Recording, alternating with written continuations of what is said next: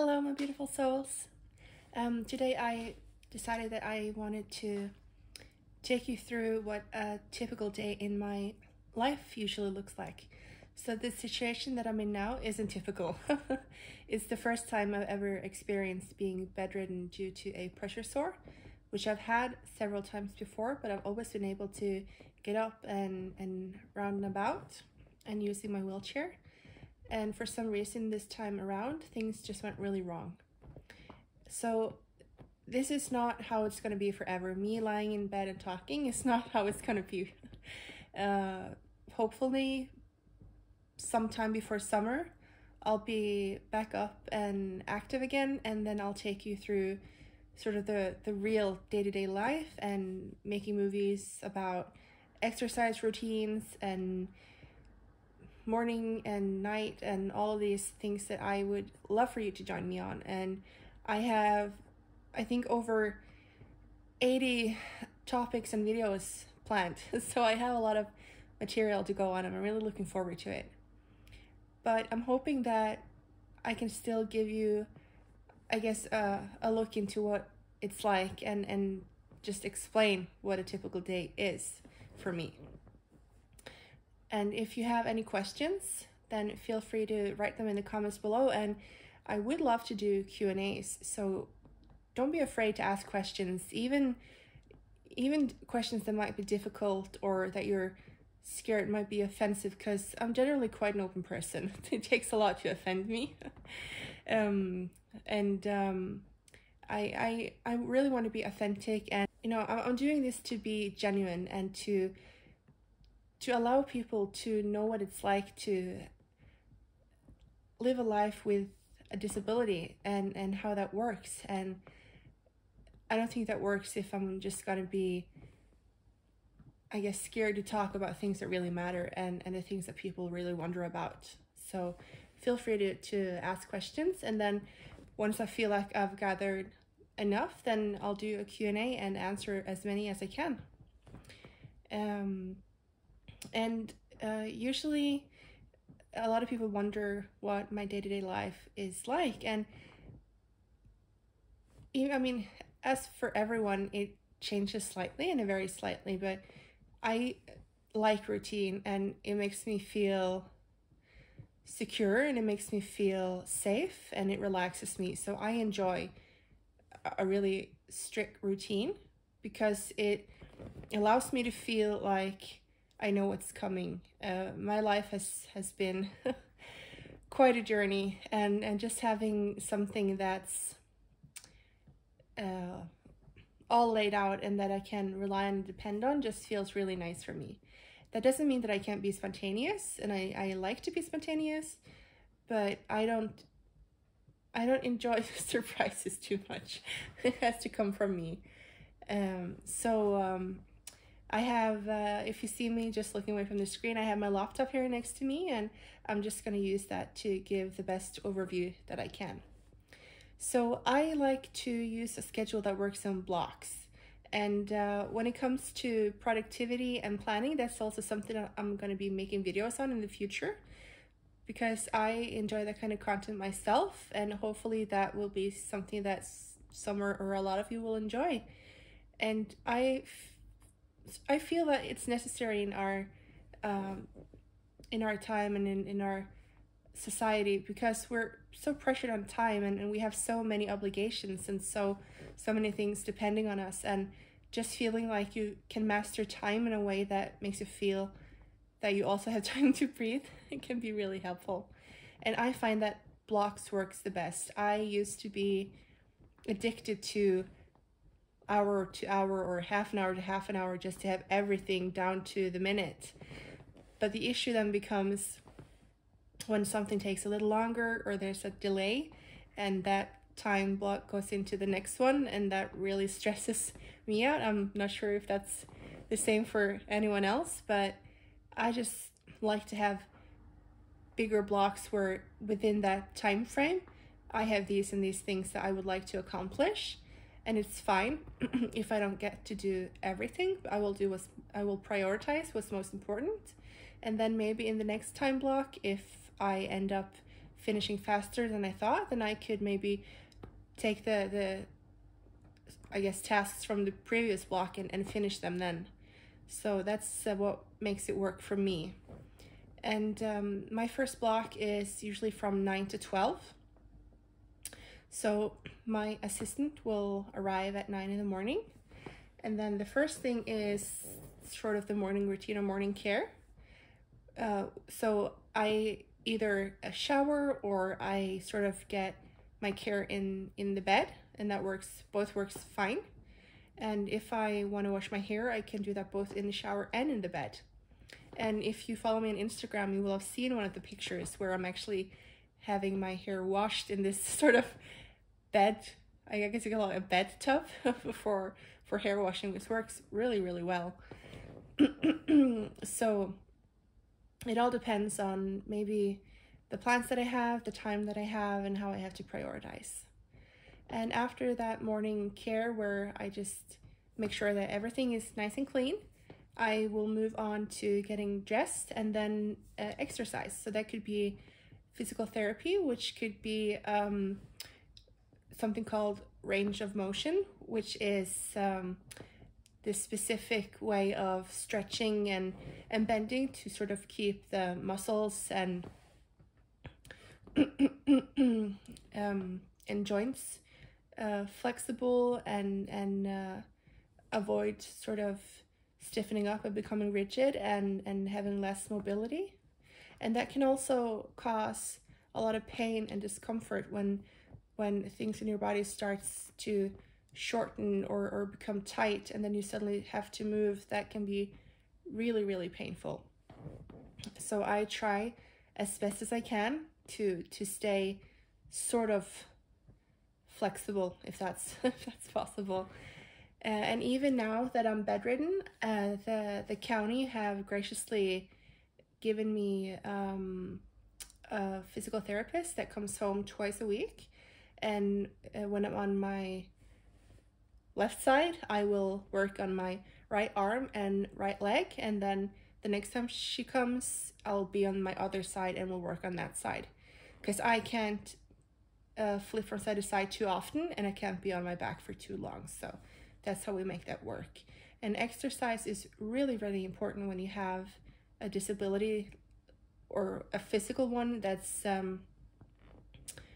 as comprehensive as mine. And even if the paralysis is from the waist down, it's still really important, because even though you sit still and don't move, things happen within the body. So it's important to take care of it. Even more so, I would say, than maybe before. And I also have a bed that I can stand in, if that makes sense. So once I'm able to get back on my back, I can, what we do is that we pull my body all the way down to the foot of the bed. And this is something that I will also show in the future. I will take you along for all of this, and I think that it'll be really fun, because it's something that people know, the assistants, they enjoy doing this with me, and I think it'll be nice for other people to see how it works as well. Yeah, and then after we pulled me down, then we'll use these big straps over my knees and hips and chest, sort of to lock the joints where I could bend and sort of scrunch together or fall forward, so that I'm really secured towards the mattress. And I have a mattress that's dynamic, which means that every 15 minutes it relocates the air within chambers so that the pressure is always moving and doesn't stay too long in the same place. And that's to avoid making a pressure sore worse or adding to new ones. And there's a button that allows you to fill it completely so that it doesn't move around while I'm standing, just to make that more safe. And once I'm secured, we will push a button that makes the bed tilt upwards, and I can get up into a standing position. And that allows me to get pressure on my bones and joints, and it helps my organs sort of reposition and move around a bit, so that there's something for my body to work with and get used to. And it's really good for digestion. It's really good for blood pressure, for blood circulation, for bone density and many other things. So I'm really thankful that I have this type of equipment that can do this for me. And a lot of people in situations like mine, they have a chair, an electrical wheelchair that can come with the ability to raise you up into a standing position. I just find that too painful and uncomfortable, so I prefer to have that done with a bed. And that's what works for me. So either it's I will probably do either or, because both types of exercise takes a long time. So I will choose one or the other, and then maybe in the future, if I have the time, I will do both every day, because they are equally important. But when it comes to bone porosity and osteoporosis, I have I'm not sure if I'm saying correctly, osteopenia, I think that's osteopenia in one hip and osteoporosis in the other. So it's really important for me to try my best to, I don't know if it's possible to improve it, but I guess that I could help to avoid it getting worse. At least that's what I've been told. And after that, I'll move from the bed and over into my wheelchair. And we do that with a floor lift. And we put this, some of these words are difficult for me to say because I don't know what they are in English, but we have this fabric that we put underneath me, and it's sort of wrapped around me, and it lifts me up so that I'm secure in the air, and then people can reposition me from the bed and over into the chair. So they don't have to lift me because that would be too heavy. I'm quite big. I'm 5'10" and 130 pounds. So that's a bit too much for people to carry around. And after I'm in the chair, then next is the bathroom.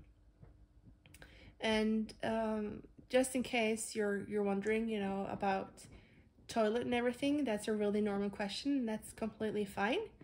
I actually have 2 stomas. So I have a urostomy and a colostomy. So I don't use the toilet in the conventional sense. So I have bags that they clean and change every day. So usually when I'm in my chair, then everything is done up to that point. And what remains then is, brushing my teeth, skincare, hair care, whatever I feel like doing. And I can do more or less, whatever I feel like, or whatever I feel like I need. And I think that that's really nice. And I have personal assistants, and I have a set amount of hours every week that I can use. And actually, for most of the time since the accident, so since 2003 when I first got assistance, the most I've ever had is 60 hours a week. And though that might sound like a lot, I need help 24/7. So that's about 1/3 of the help that I need. And I've always been really thankful for that, because a lot of people get less and a lot of people don't get any at all. And I live in a country where it's actually something you can have. I know that if I lived in another country, I might not even have that type of help. So I'm very aware of that and very mindful of that and appreciative. But lately, things changed and something happened, and I don't think I've quite understood. I don't think I've processed it yet, but I have graciously been given 125 hours a week. So that means that I will have full aid at night, and for around 8 hours a day as well. And that means that my husband can finally sleep.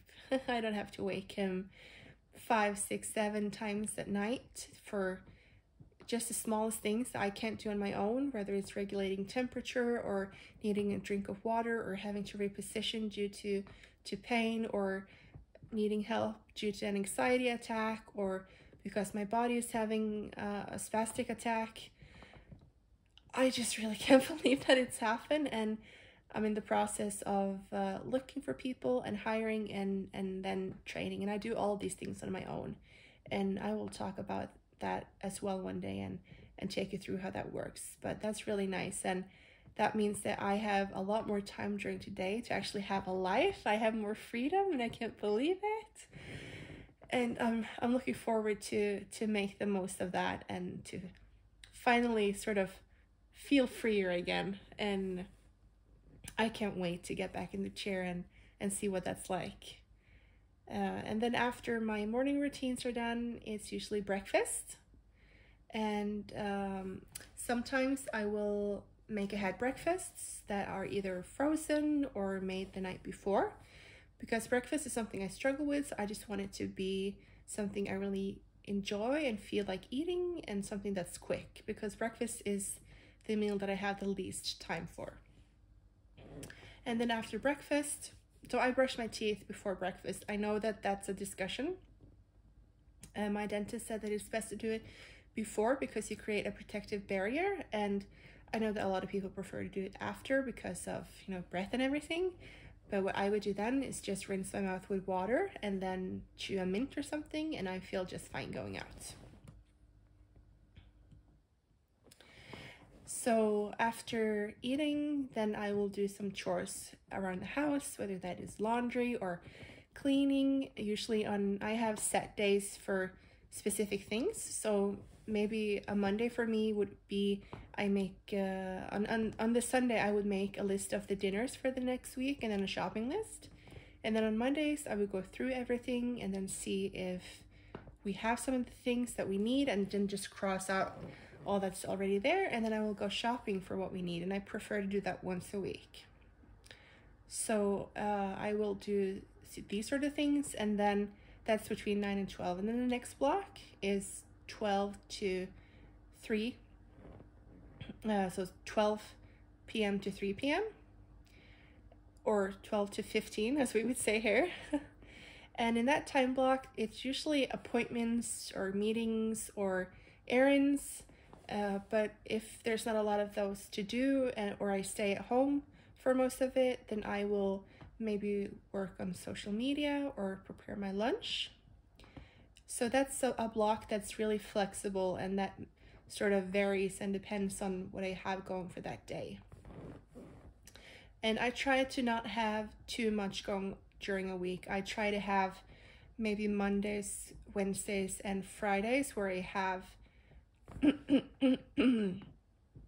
things that I have to do, or being social and things like this. And I try to have Tuesdays, Thursdays, and Saturdays as sort of days off, where I will still do things with my assistant, but I will be less social and try to relax and rewind and recharge.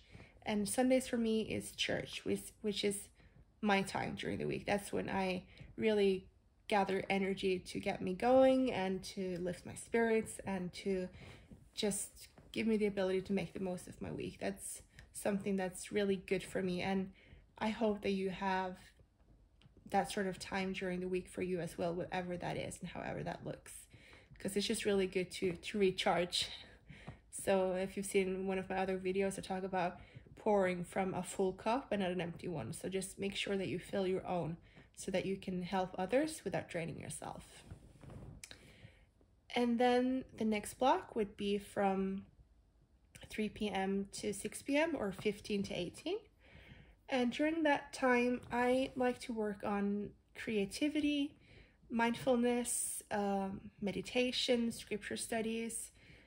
That's a time where I just try to recharge a bit, because that first part of my day can be really draining. There's a lot of moving around and going places and being active, and that's sort of a place for me to do things that are soothing and calming and relaxing, so that I can take a breather and just sort of reset my system, so that the rest of the evening I also have more energy and feel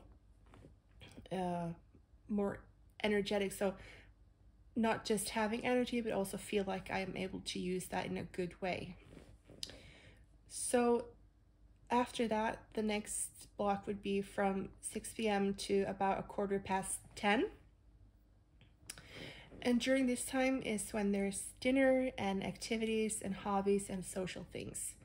So most of the things that I like to do are usually during the evenings, whether that's church or friends or activities or other things are usually set during the evenings for most people because, you know, people have jobs and school and children and everything. So I'm guessing that's normal for a lot of people, that most of those things are during the night.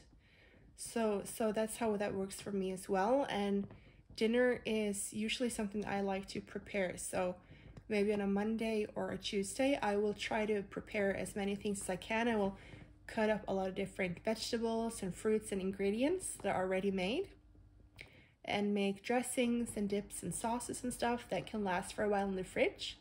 And then I try to plan out the meals in a way that we use everything within the expiration date or for how long it lasts once it's made or cut. So I like planning. I'm guessing that's noticeable. So I try to make dinner as easy for my husband to prepare as possible, but now having more help during the day as well, I think that will sort of ease his burden even more and make me feel like I'm contributing even more, and that's really nice. That feels really well. And I try to go to bed and get up at the same time. Having been in bed now, that doesn't necessarily work the same way because everything is different and my body works differently, and we have to be mindful of things, and we have to wake up specifically every third hour if we're asleep so that I can switch sides that I'm lying on. So we're getting really tired and our cognitive abilities have taken a hit. So I'm looking forward to have that time again where we feel like we get enough sleep during the night. But I will try to go to bed and get up at the same time every day, because from what I've read and gathered, when it comes to struggling with sleeping, it's really important to stick to the same time so that your body gets used to a routine and will prepare itself for both waking up and going to bed. And if that changes or varies too much or too often, then for me, it leaves me with a lot of sleepless nights and a lot of tired days. Let me know if that's something that doesn't work for you as well, you know, that you need a strict schedule when it comes to sleep. And after about 10:15, and then all the way over to 9 a.m. again, or 9 in the morning, that's the block where I have the relaxation before going to bed. I have my evening routines, which is the same as in the morning, you know, taking care of my teeth, skincare, and hair.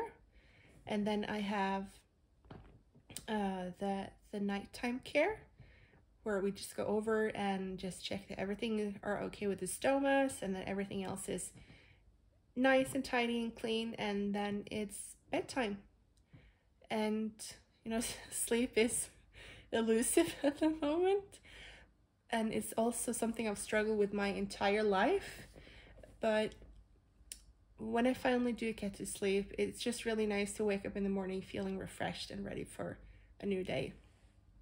And I also like to plan ahead, so during the evening I like to plan for the next day and go over what will happen and if there's anything that I have to remember or focus on especially. So that's a typical day, but it's not how it is every day.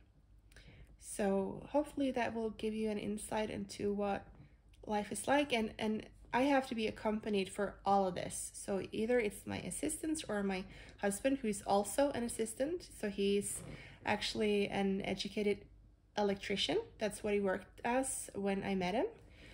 And then he quit his job in 2011 and became an assistant so that I would have more freedom. And that's always emotional for me to talk about because he sacrificed a part of his identity so that I could have a life.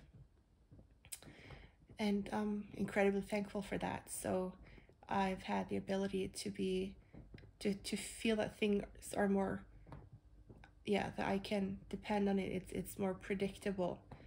It's not just, will I get up today? Will I have to be alone today? Will I have to be in bed by myself all day? And I actually can't really be alone. So that didn't work at all. And I enjoy being active and spending my time wisely and on things that give me something and that I feel adds to my life, and also that where I'm in a position where I can do really nice things for other people as well. So yeah, if you have any questions, then feel free to leave those in the comments, and please like and subscribe, and thank you for being here, and I'll see you in my next video. Bye.